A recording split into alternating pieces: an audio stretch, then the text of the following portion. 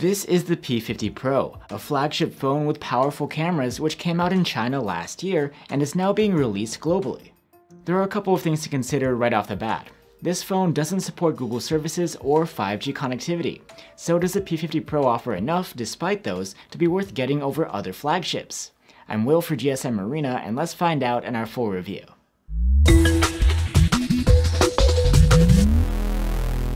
The Huawei P50 Pro is a flagship through and through, and like many high-end devices brings a curvy, elegant glass design paired with a metal frame. The most unique design element here is the camera bump, which is divided into two symmetrical circles. It resembles something like a cassette tape. The phone also feels quite thin, and at less than 200 grams, it's easy to hold in one hand. Plus, the P50 Pro is IP68 rated against water and dust to help protect your investment. And you can get 128, 256, or 512 gigs of storage on the P50 Pro, and that's even expandable using a Huawei Nano memory card. On the front of the P50 Pro is a 6.6-inch curved OLED display. It's high-res with a pixel density of 450 ppi, and there's a fast 120Hz refresh rate too. This high refresh rate smooths out motions like swiping and scrolling, and it will dial down to 60Hz to save energy when you're not interacting with the screen. There's also a fast 300Hz touch sampling rate, which means the panel is extra responsive, which is nice for things like gaming. The screen is quite nice in other ways too. There's support for 10-bit color and HDR10+, and the color accuracy is excellent. Finding HDR content is trickier than on other phones, but more on that in a minute. The panel is also brighter than the previous model, the P40 Pro. We measured a maximum of over 600 nits when using the manual brightness slider, and this can boost up to 750 nits if you're in auto mode in bright conditions. And you get an under-display optical fingerprint scanner, which is quite fast and reliable to wake up and unlock the phone. When it comes to audio, the P50 Pro brings a pair of stereo speakers, which is an upgrade over the P40 Pro's single speaker setup. The output is loud, with a score of good on our loudness charts, and the sound is rich, clean, and nicely balanced, with pretty good bass as far as phones go.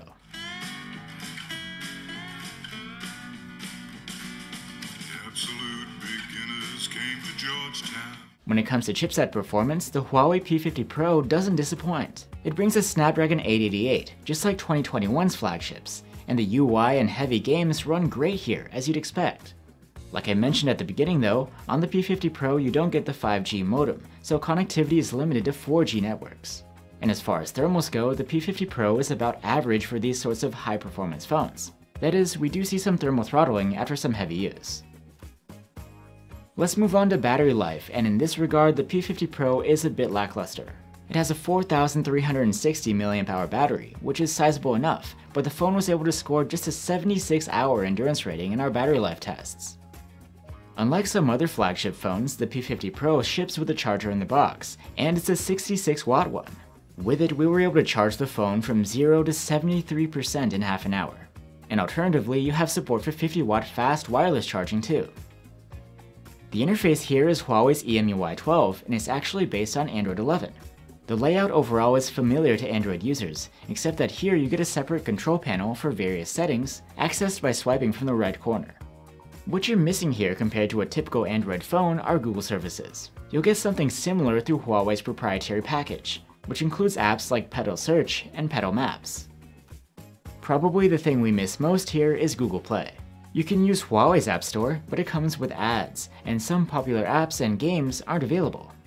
You can find alternative apps with almost the same names, but don't expect the same quality. And they may have banner ads too. You can also sideload the real apps through APKs, and the search function can directly find the APKs online for you. Even so, you can't get apps that rely on Google's mobile services to work right. And on top of that, you can't make great use of the HDR screen due to lack of support by Netflix, Prime Video, or YouTube. At least you can access YouTube through the browser, but it doesn't work as well as on the app. For example, you get black bars on the sides of the video. Still, Huawei has made progress with their own backbone services for developers, and the number of publishers on App Gallery is growing. Finally, we've made it to the P50 Pro's cameras. There's a 50-megapixel main cam with OIS, a 40-megapixel monochrome camera, a 13-megapixel ultra-wide, and a 64-megapixel telephoto camera with 3.5 times optical zoom and OIS. During the day, the main cam takes outstanding 12.5-megapixel photos. Images look balanced and natural with true-to-life colors, abundant detail, and just the right amount of sharpening. Contrast is excellent, and dynamic range is impressive. The main cam is also the primary portrait shooter, and these are brilliant. Separation is proficient, and subjects are detailed and sharp. The monochrome camera also captures photos in 12.5 megapixels to keep things consistent. Its black and white photos are stunning, with magnificent detail and amazing contrast. The ultra-wide cam is quite capable during the day. Its photos are sharp and detailed enough, and like the main cam, have excellent contrast and colors and great dynamic range. This camera has autofocus and it's not always on point, resulting in the occasional soft photo. Tapping the viewfinder to refocus before shooting seems to prevent that. And thanks to the autofocus, you can use the ultra-wide to take close-up macro shots. These are detailed, sharp, and contrasty, with well-preserved colors. The P50 Pro's telephoto camera provides 3.5 times optical zoom, and these 16 megapixel photos are exceptional. There's high resolve detail, and foliage looks great, with balanced sharpening. Contrast is excellent, colors are accurate, and there's no visible noise. Dynamic range is superb too. There's also a 7 times lossless zoom, created by cropping from the center of the original 64 megapixel image. These provide the same great quality as the lower zoom level, except that they aren't quite as sharp. 10 times zoom on the viewfinder is achieved through upscaling, so the detail level and sharpness are a bit lower. Still, the other qualities like colors, contrast, and dynamic range remain great. Now on to low-light photos. While many phones rely on a night mode to produce good nighttime shots, Huawei has integrated such processing into its regular auto mode. Photos from the main cam are brilliant with plenty of detail, great exposure, outstanding color saturation, and excellent dynamic range. Blown highlights are rare, and shadows look natural. There is still a night mode you can toggle, but its effects are pretty minimal. It brightens up some shadows in the skies, adds some color saturation, and if there were any clipped highlights, it fixes them. The monochrome camera takes great nighttime photos with a balanced exposure, plenty of detail, and admirable contrast. There are plenty of clipped highlights due to the more contrasty look, but they actually add a stylistic effect. Ultra-wide cameras aren't known for good performance in the dark, but the P50 Pro's is an exception. These shots are great with punchy colors, good contrast and exposure, and low noise. Night mode doesn't do much here except that it might make the colors pop a bit more. If you zoom in the dark, the phone may use the telephoto, or it might decide to make a crop from the main cam if the scene is too dark. If it does use the zoom lens, the results are sharp enough, and you get adequate detail, good exposure, low noise, and excellent color saturation.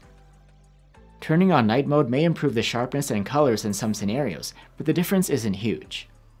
Zooming at 10 times will get you alright results with low noise and good exposure and colors, but the detail level isn't great.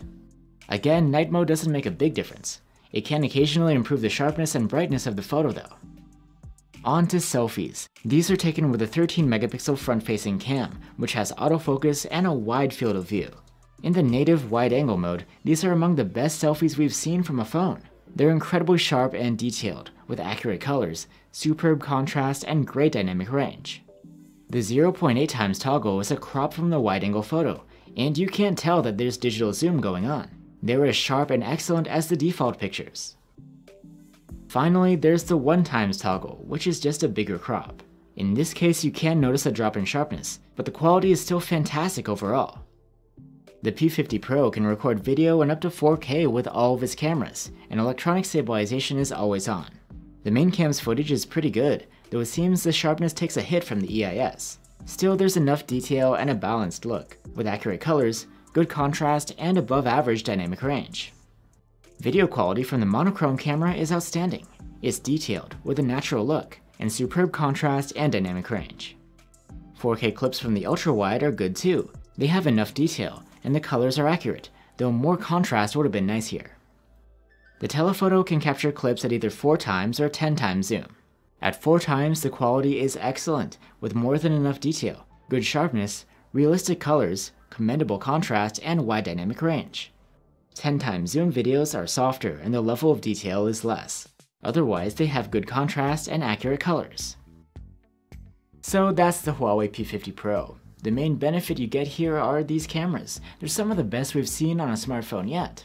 There are also nice flagship features like a waterproof build, a curved high refresh rate OLED, stereo speakers, a high-end chipset, and fast charging. However, these sorts of features can be found on other flagships too.